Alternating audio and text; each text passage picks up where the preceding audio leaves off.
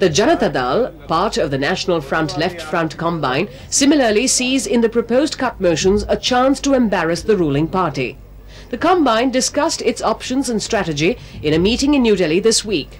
Enthused by its victory in Bihar, Andhra Pradesh and Karnataka, the Combine is all set to derive maximum advantage from the differences of opinion within the Congress party by supporting Mr. Kumara Mangalam's cut proposals if necessary. Our party's view is to support cut motions which are consistent with our policy.